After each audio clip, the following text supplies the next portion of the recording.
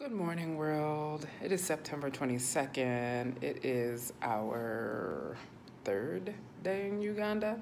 And today we're heading into the field. We're heading into the mountains to visit with coffee farmers to make the video that we came to make.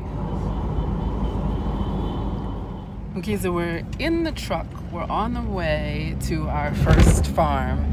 And I wanted to describe a little bit of what we're experiencing. We're going down this beautiful road. There's beautiful scenes of the mountains all around us. And of course there's animals on the side of the road and people walking on the side of the road to and fro doing the things that they do in the morning.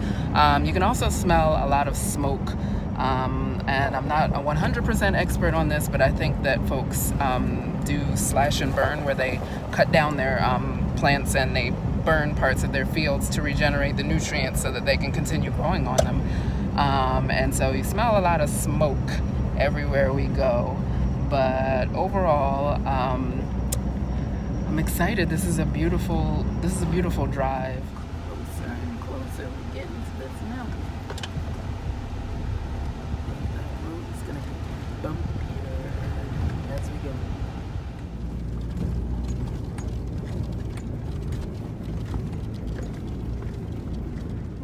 So at this point I stopped recording because we had to climb the mountain to get to the farmer's house, but we're at a farmer's house named Ajala.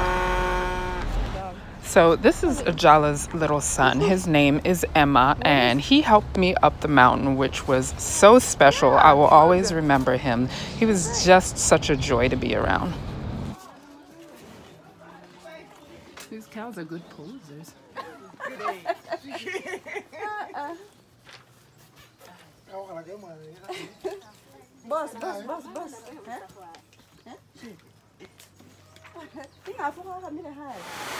So one thing I didn't know was that every day around noon in the mountains of Uganda it starts raining, and I mean raining. So at this point we were a little bit worried about our ability to get back down the mountain and had started to wrap up our visit so that we could attempt to go. And the next scenes are us trying to get back down the mountain, which are hilarious, but was kind of scary too. I feel like if at some point in time you don't find yourself sliding down a muddy mountain on the side of Uganda, you're just not living your life the right way. You can do it. He wants to hold you. Yeah. Maybe I'll just take a run again. Huh? Okay, here I go. Okay, you can do it. We have faith in you. Look at him. He does it.